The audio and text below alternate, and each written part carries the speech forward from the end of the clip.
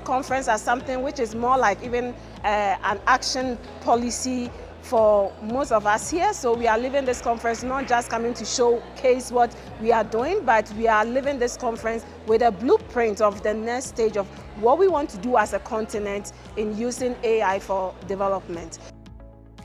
I think this is quite special because we're bringing all the players on board, right? So we talk about an end-to-end type of system of data science, of AI, where you have policymakers who are here, you have people who are actually implementing the things. The people need to see some good examples, some working examples that this is how the AI technology can do for the society. Being responsible has to do with looking at a people-centered approach as far as AI solutions are concerned. So we are moving from technocentric to people-centered, so that at the end of the day, we realize that we are adding value to the person. Comme une préoccupation essentielle, c'est d'avoir une masse critique de gens qui comprennent, qui sont en mesure de développer donc des outils, et pour ça, qui sont en mesure de savoir comment ils vont collecter les données nécessaires, comment ils vont les trier, comment ils vont les rendre disponibles à la société et disponibles à d'autres chercheurs en intelligence artificielle. We have a lot of data. The problem is access. So I think we should focus on how do we access that particular data.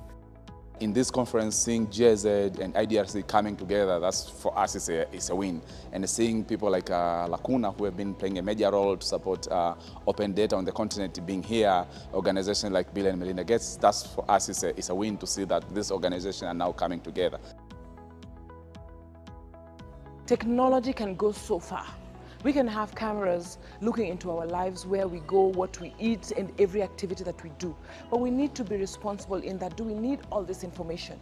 And when we have it, are we using it responsibly? Are we using to exploit the people that we have the information, or are we using for the betterment of a country, of a nation, of a region? I came here with the information and knowledge about a couple of West African countries, and then I will come back home with knowledge of whole Africa, more of Africa, and knowing that there is a real will of synergy among countries. J'ai également retenu une situation sur l'utilisation de l'intelligence artificielle pour résoudre des questions de santé maternelle, des questions de santé individuelle. Et tout cela résume en quelque sorte l'intelligence et l'impact que l'intelligence artificielle peut avoir sur le développement de nos pays. When we look at the progress of AI globally, we believe that it's a tremendous opportunity for Africa to leapfrog in terms of creating the kind of solutions that we need to make sure that we are responding to challenges our citizens face. We're also growing an economy that is anchored on a truly driven digital economy.